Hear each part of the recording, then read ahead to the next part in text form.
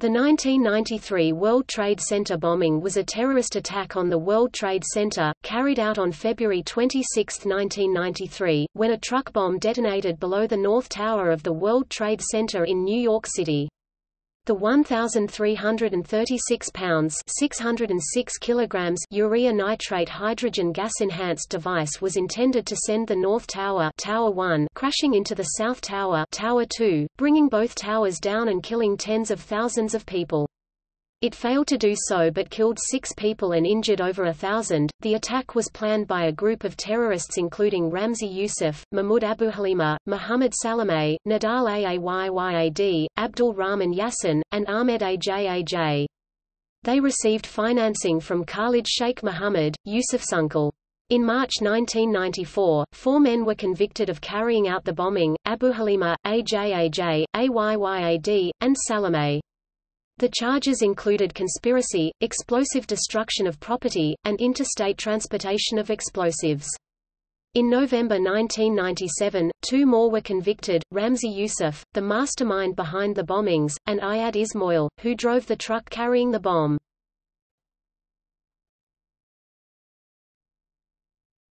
Topic: Planning and organization.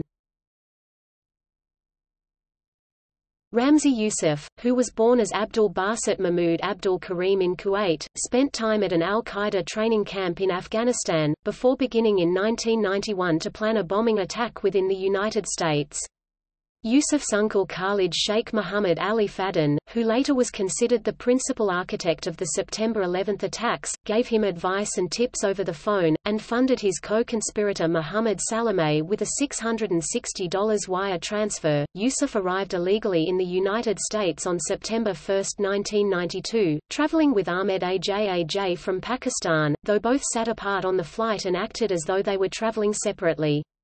Ajaj tried to enter with a forged Swedish passport, though it had been altered, and thus raised suspicions among INS officials at John F. Kennedy International Airport. When officials put Ajaj through secondary inspection, they discovered bomb-making instructions and other materials in his luggage, and arrested him. The name Abu Barra, an alias of Muhammad Jamal Khalifa, appeared in the manuals. Yusuf tried to enter with a false Iraqi passport, claiming political asylum. Yusuf was allowed into the United States, and was given a hearing date. Yusuf set up residence in Jersey City, New Jersey, traveled around New York and New Jersey and called Sheikh Omar Abdul Rahman, a controversial blind Muslim cleric, via cell phone. After being introduced to his co-conspirators by Abdul Rahman at the latter's Al-Farouq Mosque in Brooklyn, Yusuf began assembling the 1,500 pounds (680 kilograms) urea nitrate hydrogen gas-enhanced device for delivery to the WTC. He ordered chemicals from his hospital room when injured in a car crash, one of 3 accidents caused by Salameh in late 1992 and early in 1993. El Said Nozair, one of the blind sheikh's men, was arrested in 1991 for the murder of Rabbi Mir Kahani. According to prosecutors, the Red Mahmoud Abu Halima, also convicted in the bombing, told Wadi El Hague to buy the .357 caliber revolver used by Nozair in the Kahani shooting. In the initial court case in NYS Criminal Court, Nozair was acquitted of murder but convicted of gun charges. In a related and follow-up case in federal court, he was convicted. Dozens of Arabic bomb-making manuals and documents related to terrorist plots were found in Nozair's New Jersey apartment, with manuals from Army Special Warfare Center at Fort Bragg, North Carolina, secret memos linked to the Joint Chiefs of Staff, and 1,440 rounds of ammunition. Lance 2004-26. According to the transcript of his trial, Yusuf hoped that his explosion would topple Tower 1, which would fall into Tower 2, killing the occupants of both buildings, which he estimated to be about 250,000 people, in vengeance for U.S. support for Israel against Palestine. According to the journalist Steve Cole, Yusuf mailed letters to various New York newspapers just before the attack, in which he claimed he belonged to Liberation Army, 5th Battalion. These letters made 3 demands: an end to all U.S. aid to Israel, an end to U.S. diplomatic relations with Israel, and a pledge by the United States to end interference with any of the Middle East countries' interior affairs.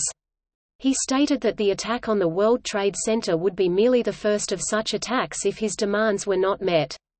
In his letters, Yusuf admitted that the World Trade Center bombing was an act of terrorism, but this was justified because the terrorism that Israel practices, which America supports, must be faced with a similar one.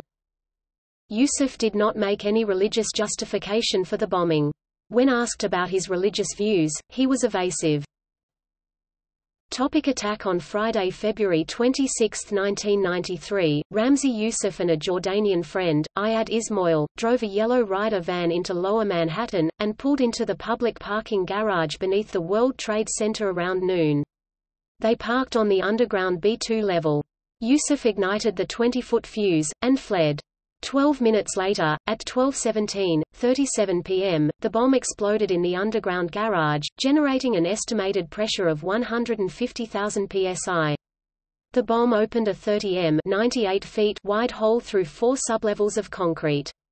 The detonation velocity of this bomb was about 15,000 feet per second, 4.5 kilometers per second, or 10,066.2133 miles per hour. Initial news reports indicated a main transformer might have blown, before it became clear that a bomb had exploded in the basement. The bomb instantly cut off the World Trade Center's main electrical power line, knocking out the emergency lighting system. The bomb caused smoke to rise to the 93rd floor of both towers, including through the stairwells which were not pressurized, and smoke went up the damaged elevators in the World Trade Center Towers 1 and 2. With thick smoke filling the stairwells, evacuation was difficult for building occupants and led to many smoke inhalation injuries. Hundreds were trapped in elevators in the towers when the power was cut, including a group of 17 kindergartners, on their way down from the South Tower observation deck, who were trapped between the 35th and 36th floors for 5 hours. Also, as a result of the loss of power, most of New York City's radio and television stations lost their over-the-air broadcast signal for almost a week, with television stations only being able to broadcast via cable and satellite via a microwave hookup between the stations and 3 of the New York area's largest cable companies, Cablevision, Comcast, and Time Warner Cable. Telephone service for much of Lower Manhattan was also disrupted. 6 people were killed, 5 Port Authority employees and a businessman whose car was in the parking garage. Additionally, 1,042 people were injured, most during the evacuation that followed the blast. A report from the U.S. Fire Administration states that, among the scores of people who fled to the roofs of the towers, 28 with medical problems were airlifted by New York City police helicopters. It is known that 15 people received traumatic injury from the blast and 20 complained of cardiac problems.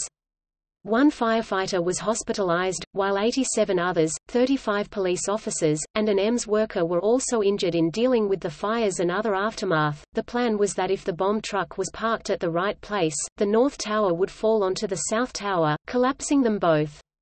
The tower did not collapse according to Yusuf's plan, but the garage was severely damaged in the explosion. Had the van been parked closer to the WTC's poured concrete foundations, Yusuf's plan might have succeeded. He escaped to Pakistan several hours after the bombing.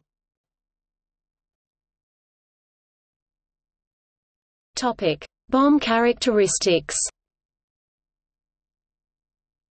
Yusuf was assisted by Iraqi bomb maker Abdul Rahman Yassin, who helped assemble the complex 1,310-pound (590 kilograms) bomb, which was made of a urea nitrate main charge with aluminum, magnesium and ferric oxide particles surrounding the explosive. The charge used nitroglycerine, ammonium nitrate dynamite, smokeless powder and fuse as booster explosives. 3 tanks of bottled hydrogen were also placed in a circular configuration around the main charge, to enhance the fireball and afterburn of the solid metal particles. The use of compressed gas cylinders in this type of attack closely resembles the 1983 Beirut barracks bombing 10 years earlier. Both of these attacks used compressed gas cylinders to create fuel air and thermobaric bombs that release more energy than conventional high explosives. According to testimony in the bomb trial, only once before the 1993 attack had the FBI recorded a bomb that used urea nitrate. The Ryder van used in the bombing had 295 cubic feet (8.4 cubic meters) of space, which would hold up to 2,000 pounds (910 kilograms) of explosives. However, the van was not filled to capacity. Yusuf used 4 20 feet (6 meters) long fuses, all covered in surgical tubing. Yassin calculated that the fuse would trigger the bomb in 12 minutes after he had used a cigarette lighter to light the fuse. Yusuf wanted the smoke to remain in the tower, therefore catching the public eye by smothering people inside, killing them slowly. He anticipated Tower 1 collapsing onto Tower 2 after the blast.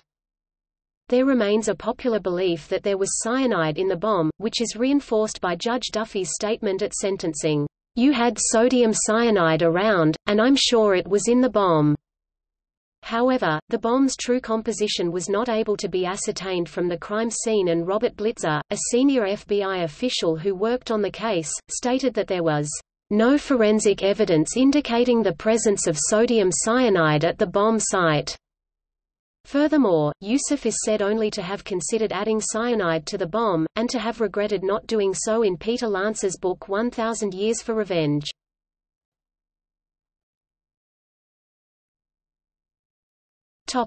Investigation.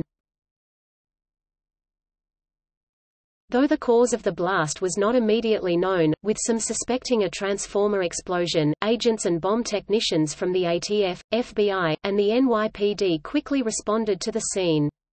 The magnitude of the explosion was far beyond that of a transformer explosion, and the FBI Laboratory Division technician, David Williams, who took charge of the crime scene, claimed to know prior to scientific testing the nature and size of the bomb, which other lab specialists such as Stephen Burmeister and Frederick Whitehurst contradicted and later challenged, with embarrassing consequences for the FBI laboratory.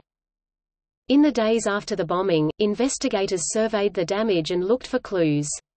About 300 FBI agents were deployed under the codename TRADEBOM. While combing through the rubble in the underground parking area, a bomb technician located some internal component fragments from the vehicle that delivered the bomb. A vehicle identification number (VIN), found on a piece from an axle, gave investigators crucial information that led them to a Ryder truck rental outlet in Jersey City. Investigators determined that the vehicle had been rented by Muhammad A. Salameh, one of Yusuf's co-conspirators. Salameh had reported the van stolen, and when he returned on March 4, 1993, to get his deposit back, authorities arrested him. Salameh's arrest led police to the apartment of Abdul Rahman Yassin in Jersey City, New Jersey, which Yassin was sharing with his mother, in the same building as Ramzi Yusuf's apartment. Yassin was taken to the FBI's Newark field office in Newark, New Jersey, and was then released. The next day, he flew back to Iraq, via Amman, Jordan. Yassin was later indicted for the attack, and in 2001 he was placed on the initial list of the FBI most wanted terrorists, on which he remains today. He disappeared before the U.S. coalition invasion, Operation Iraqi Freedom, in 2003. In March 1994, Salameh, Nadal Ayyad, Mahmoud Abu Halima and Ahmad Ajaj were each convicted in the World Trade Center bombing. In May 1994, they were sentenced to life imprisonment. The capture of Salameh and Yassin led authorities to Ramzi Yusuf's apartment, where they found bomb-making materials and a business card from Muhammad Jamal Khalifa. Khalifa was arrested on December 14, 1994, and was deported to Jordan by the INS on May 5, 1995. He was acquitted by a Jordanian court and lived as a free man in Saudi Arabia until he was killed in 2007. In 2002, it was made public that Yassin, the only person involved in the bombing who was never convicted by U.S. authorities, was being held as a prisoner on the outskirts of Baghdad, Iraq since 1994. When journalist Leslie Stahl interviewed him there for a segment on 60 Minutes on May 23, 2002, Yassin appeared in prison pajamas and handcuffs. Yassin has not been seen or heard from since the interview. He was not located during the 2003 invasion of Iraq. None of the U.S. government's indictments against former al-Qaeda leader Osama bin Laden suggested that he had any connection with this bombing.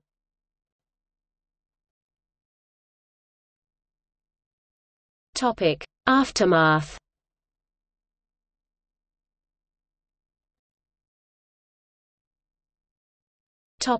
Victims. The bombing claimed the following 6 victims. John DiGiovanni, age 45, a dental products salesperson. Robert Bob Kirkpatrick, age 61, senior structural maintenance supervisor. Stephen Knapp, age 47, chief maintenance supervisor, mechanical section. Bill Macco, age 57, general maintenance supervisor, mechanical section. Wilfredo Mercado, age 37, a receiving agent for Windows on the World Restaurant. Monica Rodriguez-Smith, age 35, a secretary, who was 7 months pregnant. At the time of the bombing, Smith was checking time sheets in her office on the B2 level. Kirkpatrick, Knapp and Macco were eating lunch together in an employee's break room next to Smith's office. Mercado was checking in deliveries for the restaurant, and DiGiovanni was parking in the underground garage.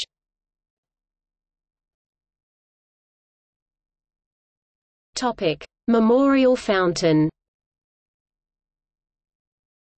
A granite memorial fountain honoring the victims of the bombing was designed by Ellen Zimmerman and dedicated in 1995 on Austin J. Tobin Plaza, directly above the site of the explosion. It contained the names of the 6 adults who were killed in the attack as well as an inscription that read, "On February 26, 1993, a bomb set by terrorists exploded below this site. This horrible act of violence killed innocent people, injured thousands, and made victims of us all." The fountain was destroyed with the rest of the World Trade Center during the September 11 attacks. A recovered fragment from the 1993 bombing memorial with the text, "John D." from bombing victim John DiGiovanni, was later incorporated into a temporary memorial designed by Port Authority architect Jacqueline Hanley, and erected on the Liberty Street side of the site following the September 11 attacks. The memorial was visible across a fence barrier but was not open to the public. At the 9/11 memorial, which opened on the 10th anniversary of the 2001 attacks, the 6 adult victims of the 1993 bombing are memorialized at the North Pool, on panel N73. The recovered fragment of the memorial fountain is on display among other artifacts related to the bombing inside the museum's historical exhibition. Stephen Knapp's name is on the postcards memorial in Staten Island, as the sole victim from the borough involved in the bombing.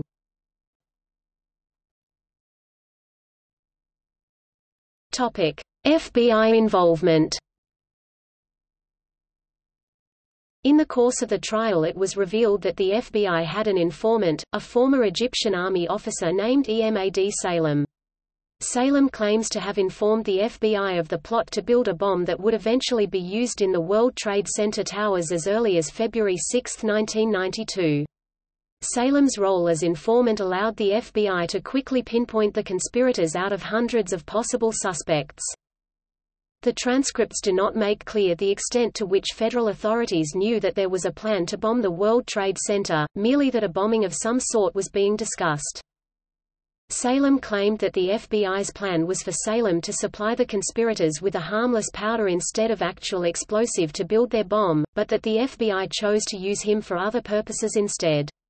He secretly recorded hundreds of hours of telephone conversations with his FBI handlers.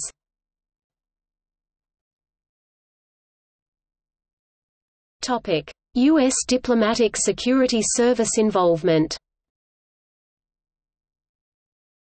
Although the FBI received the credit, Diplomatic Security Service (DSS) special agents actually found and arrested Ramzi Ahmed Youssef, the architect of the 1993 World Trade Center bombing.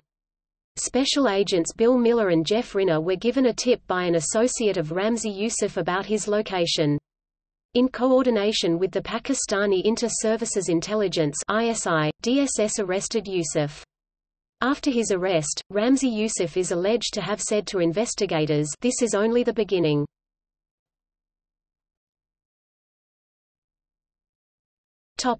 Allegations of Iraqi involvement.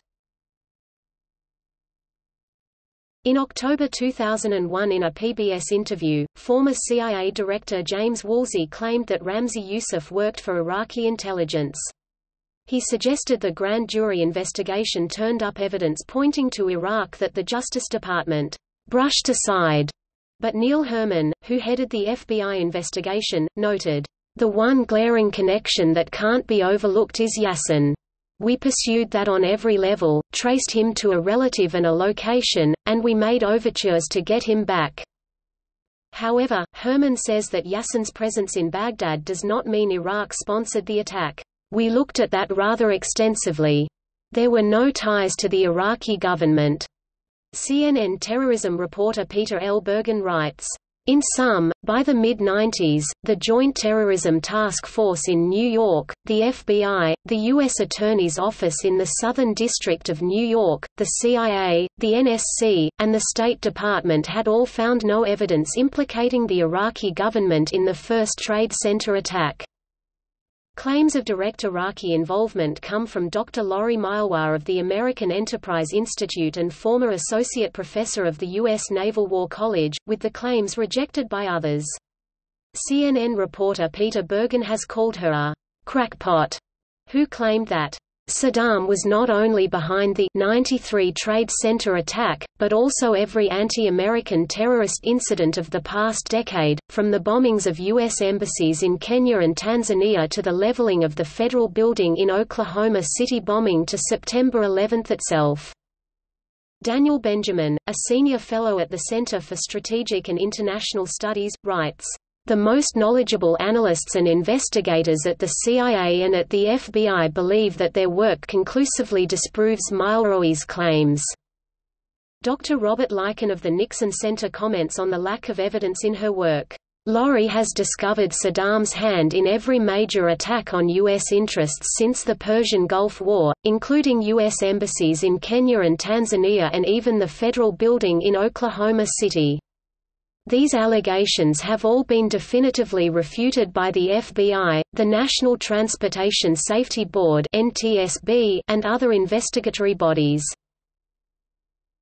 In March 2008, the Pentagon released its study of some 600,000 documents captured in Iraq after the 2003 invasion. See 2008 Pentagon report.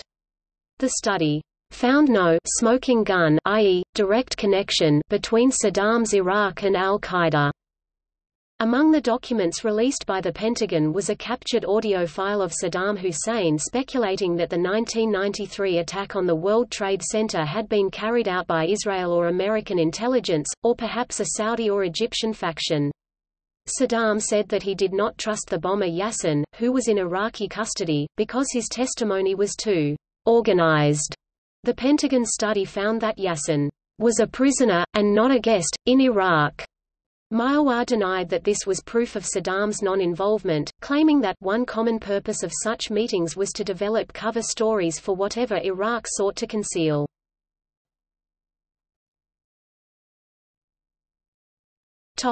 Improved security. In the wake of the bombing and the chaotic evacuation which followed, the World Trade Center and many of the firms inside of it revamped emergency procedures, particularly with regard to evacuation of the towers. The New York Port Authority was to govern as the main security for the World Trade buildings. All packages were scanned at various checkpoints then sent up to the proper addressee. These policies played a role in evacuating the building during the September 11 attacks, which destroyed the towers. Free access to the roofs, which had enabled evacuation by police helicopter in the 1993 bombing, was ended soon after.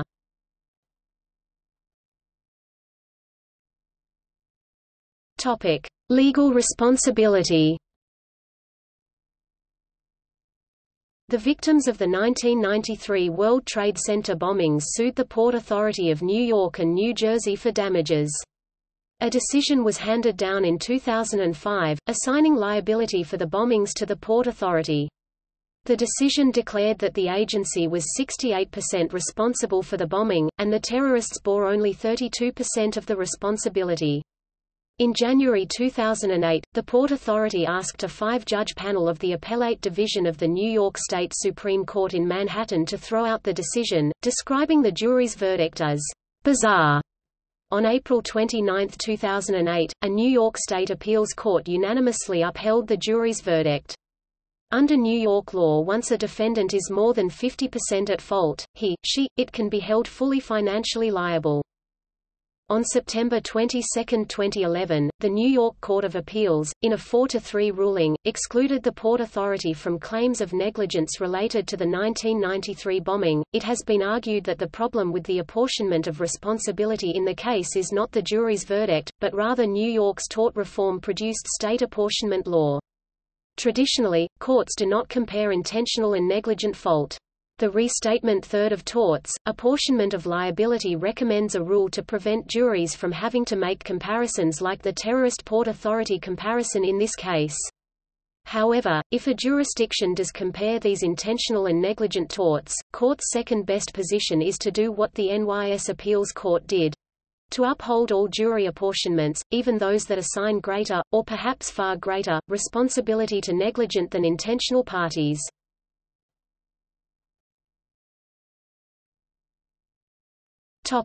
See also: September 11 attacks, 1993 shootings at CIA headquarters, Oklahoma City bombing, Bojinka plot, Richard A. Clark